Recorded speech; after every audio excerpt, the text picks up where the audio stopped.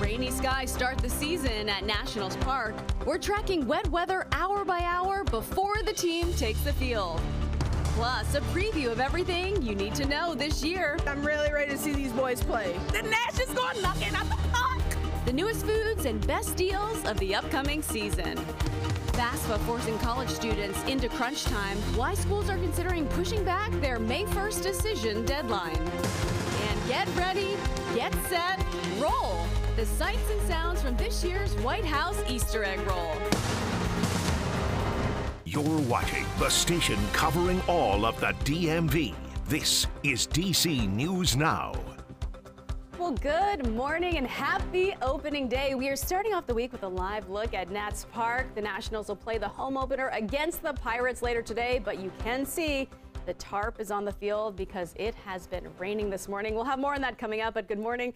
Thanks for starting your Monday with us. I'm Tanaya Wright. And I'm Shanika Grimshaw filling in for Corey James on this very soggy morning. Yamarie, she's going to be busy because of the rain, so she'll be tracking your commute. And Jackie is out at Nats Park, and she's with all the food and fun and some of the rain, Jackie. So what can people expect?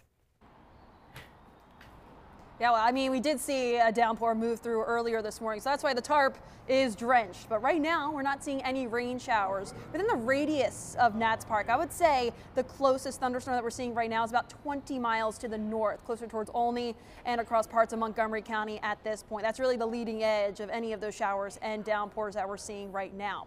But again, like I mentioned, here at Nats Park, we're tracking the dry conditions, so let's get right to the forecast, shall we? I mean, we're talking about temperatures right now. Those are into the lower 50s here at DC, or at least at Nats Park. We're seeing those temperatures into those lower 50s. We'll eventually notice those temperatures warming back up into those lower 60s later on today, right around first pitch. That's really when we'll see those temperatures warming up just a little bit. But you notice by first pitch, you see those cloudy skies. So again, through the morning hours, we'll be seeing those hit and miss rain and thunderstorms across the region, and we'll continue to monitor that radar all throughout the rest of the morning too. By the end of the game, temperatures falling back into those upper 50s. But I'll have more on the forecast and that general forecast across the region coming up in my full weather hit. But right now, I do want to toss it back into the studio to Yamarie with the very latest on those roadways. How's it looking out there this morning?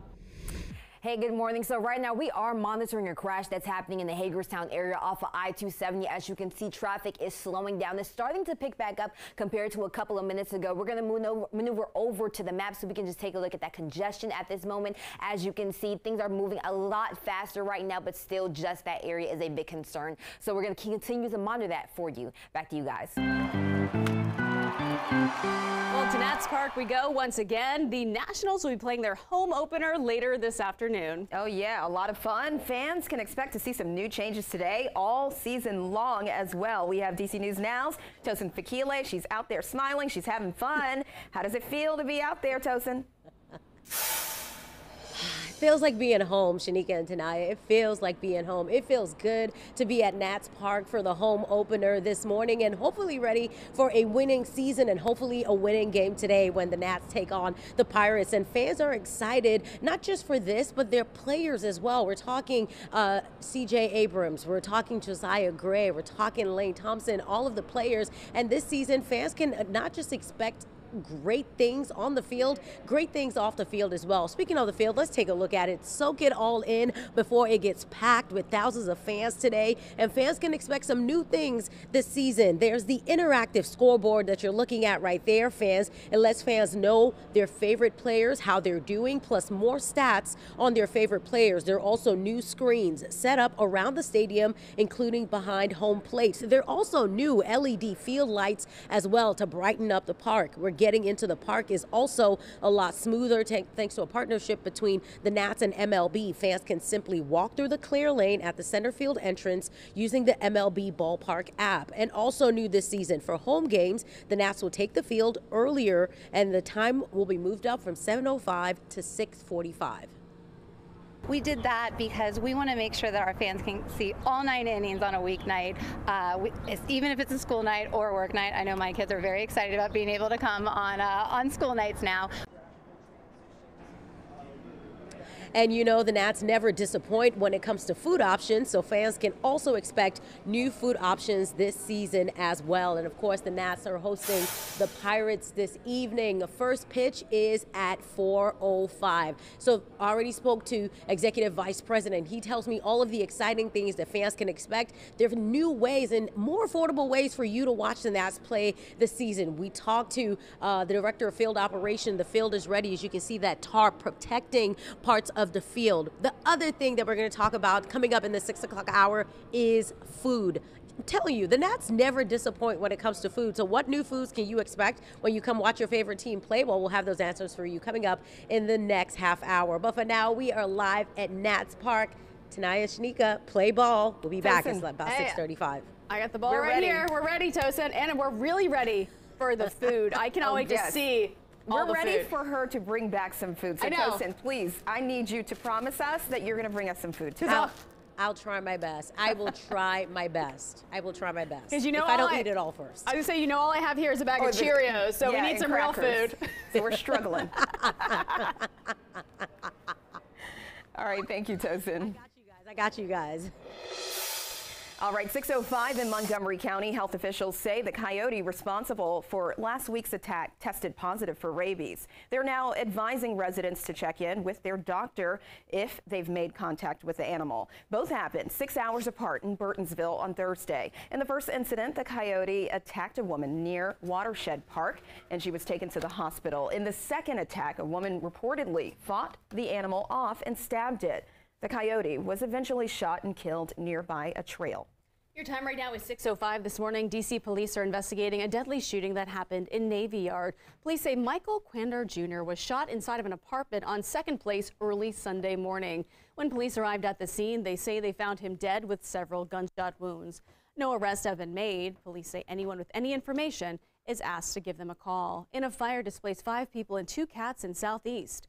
Officials say this happened on 30th Street yesterday morning. They say a candle sparked that fire. As of right now, there is no word on any injuries. And continuing our coverage of Baltimore's bridge collapse, officials say they're now preparing to create a temporary alternate channel for essential boats to use the waterway. Crews are also working to stabilize the site so divers can search for 4 missing workers who are all presumed dead. Over the weekend, teams of engineers began to remove the first section of twisted steel from the collapsed Francis Scott Key Bridge. Officials also say pressure on an underwater natural gas pipeline has eased, but they're asking the public to report any debris they might see. I've sailed underneath that bridge 100 times, and that's the gateway to wherever you want to go. It was very sad, he stayed on the bow for about maybe 10 minutes weeping. And Maryland Governor Wes Moore is set to be briefed on the bridge recovery efforts today. That's at 3 p.m. He's holding a press conference in Baltimore to update the public on its progress, and we'll have continuing coverage on the recovery efforts underway at the Port of Baltimore, both on air and online. And church services across Baltimore yesterday honored the lives lost in the bridge collapse. Reverend Aiko Walker at Sacred Heart of Jesus urged better treatment of migrant workers. That includes the 6 construction workers filling potholes on the bridge who are presumed dead after the collapse. Of the total 8 construction workers on the bridge, 2 survived. Yes, we can rebuild the bridge, but we also have to look at the way in which migrant workers are treated and how best we can improve their situation as they come to the United States of America to make the United States of America a better place. He says the bridge should be a symbol for coming together as a community through mercy and hope, even in the most difficult situations. And people in the district recognizing the Transgender Day of Visibility. The holiday on Sunday celebrates the lives and contributions of transgender people while also highlighting the issues the community faces. The event was presented at the National Center for Transgender Equality and Queer Equity Institute, and this all happened at the National Mall. It included trans activist speakers from across the country, including Minnesota Representative Lee Fink, the first transgender lawmaker elected to the state's legislature. The reason we're here today is because of the importance of what the National Trans Day of Visibility means. Right here, we are doing Transform the Vote, so we can make sure that we're visible not just in the community, but also in the ballot box, so we can show the country that we are a voting bloc. Officials also provided community resources to help people get registered to vote. All right, your time is about 6:10 this morning. The Princess of Wales sharing new details about her battle with cancer.